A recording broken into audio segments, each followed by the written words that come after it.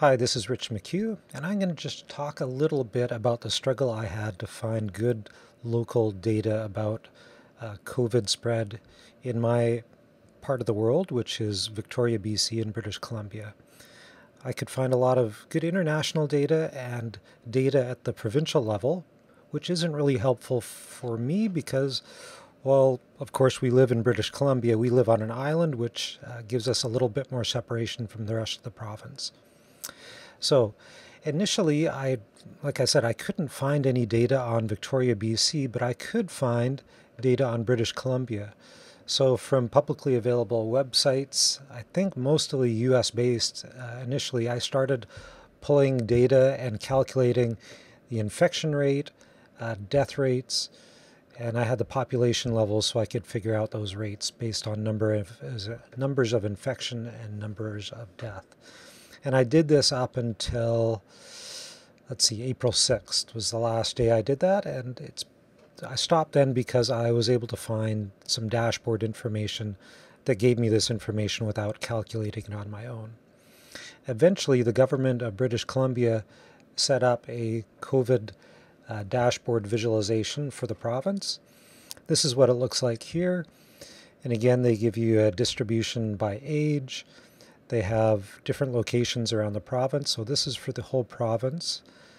So on Friday, there were 737 new cases, and there were 5,200 active cases in the province. And if we click on, for example, Fraser Valley, looks like most of the new cases were in Fraser Valley. And Vancouver Island, there were only 32 cases. But as you can see by this graph here, over time, that's actually quite a bit higher than it used to be, even though it's still relatively low compared to other places in the province.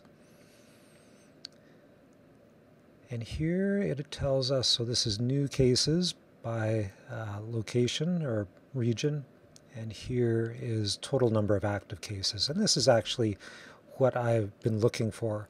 Although again, Vancouver Island, as you can see here, is quite large, so it would be nice to know how many of those cases were in Victoria.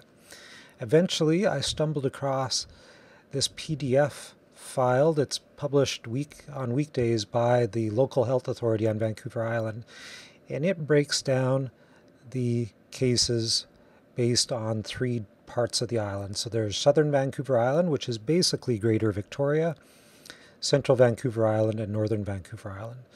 So I can see here there are 83 cases in Victoria, which is helpful, but even more helpful would be a per capita number. So 83 is, again, really not that high, relatively speaking, but it's higher than it was. So eventually, actually, I'll show you one more thing before I get to my favorite visualization. Here's another one that shows how Canadian provinces rank compared against American states. And they have average daily new cases per million. So New Jersey and New York are number 1 and number 2 at the moment. Florida, where one of my daughters is living, is number 11 at 208. And then we'll scroll down. Saskatchewan's 113. Oh. British Columbia is 94, which is relatively good. Compared to US states anyways. And then Hawaii 52, and then you got Yukon and Northwest Territories are at 0.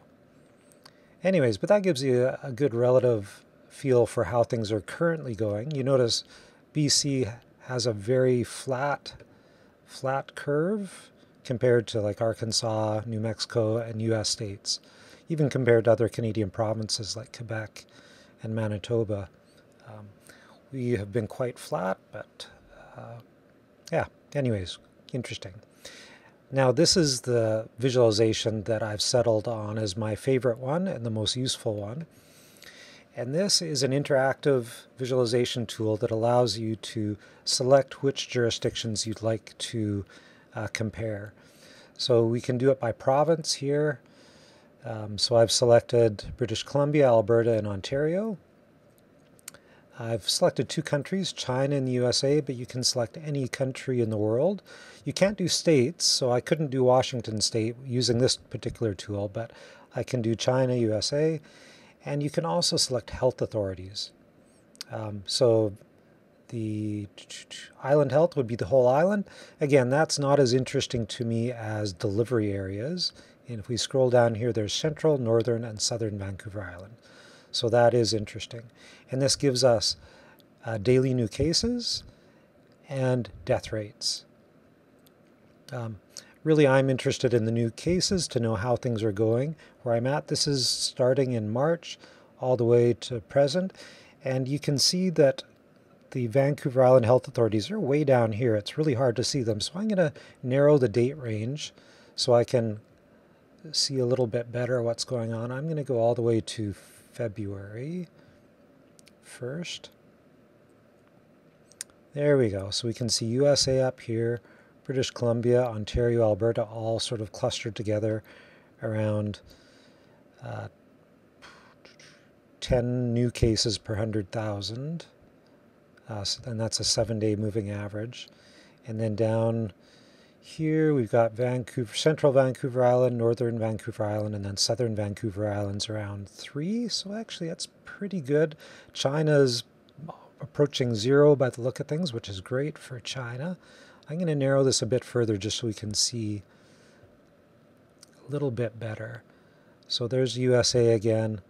There we can break out the different parts of that. And so we're doing better currently on Southern Vancouver Island than Northern or Central. Not as good as China, Australia, and New Zealand, of course, but still pretty good. Anyways, this is helpful for me because I can see what direction the infection rate is going and what level we're at here on the. So here's the new cases per 100,000 for the province, and then for the island, South Vancouver Island is down. So you can see we've stayed relatively low while other places have gone high. Fingers crossed we'll stay that way. But anyways, this is my favorite tool. I'll put links to all these just after this video in case you're interested in playing around with them. And in my opinion, this is one of the most useful educational COVID tools for people living in British Columbia and specifically on Southern Vancouver Island. Anyways, I hope that you find this helpful.